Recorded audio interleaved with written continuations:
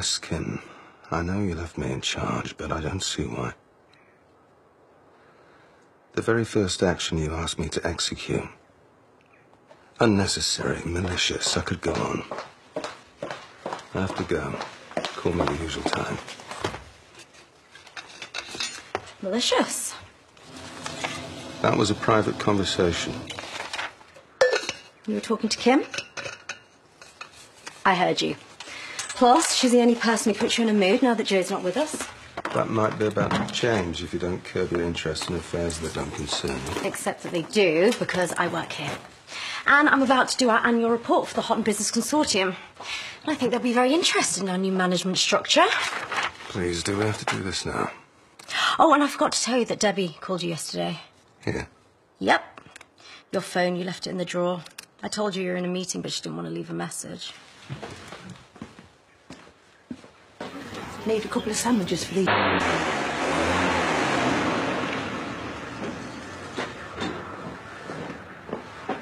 Wow.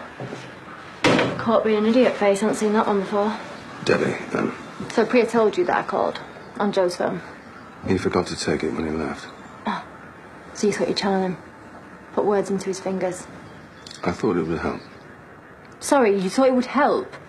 What did you think I was going to do for me? You've made everything worse. That wasn't my intention. I felt it needed saying. By you or by him? Because let's face it, if you were really worried about my feelings, you could have told me the truth months ago, couldn't you? Your excuses aren't washing, so why don't you just go before you do any more damage? You're wrong, Debbie.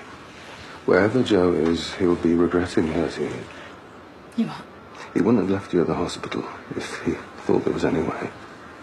You could have told him to stuff the money, job done. But he cared about his fake little life more than me. He loved you. Would you stop saying that? Because I am sick of you trying to justify him. Because it's true. Says who? And what do you know about love anyway, Graham? Because you didn't even love your own wife, remember?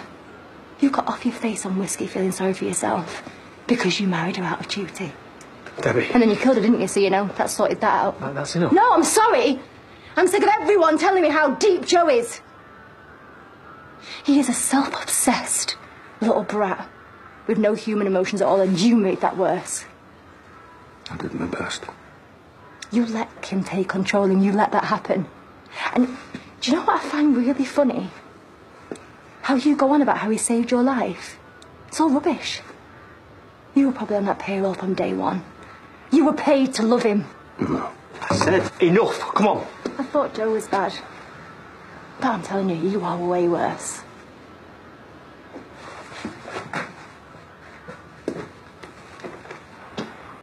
I just feel like we need a paragraph about Joe going so it doesn't look weird.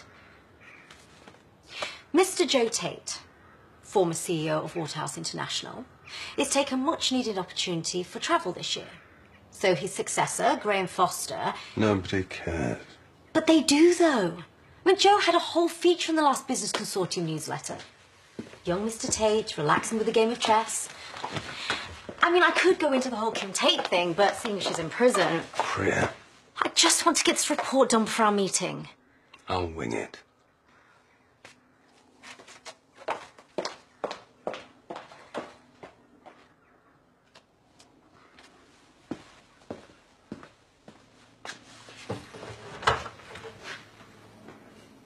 A text from Joe.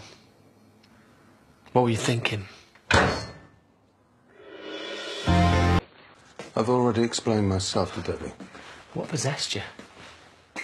Debbie's the biggest victim in all this. Why don't you just leave her out of it? She was upset in the pub. I heard you and Charity talking. We were dealing with it. Didn't look like that. Rest assured. There'll be no more communication of any kind from Joe.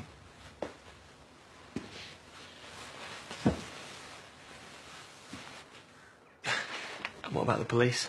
What if they get wind of a text? What if they trace the phone back here? So you better make sure they don't. Me? Well, you've got more to lose than I have. You got rid of the body. That was right about you. Everything about your relationship was fake. Loyal servant, family retainer, or whatever you called yourself. You weren't looking out for Joe. It was about control, and you're still trying to do it now. Even when he's lying in whatever grave you gave him. He's gone. Have some respect and leave him alone.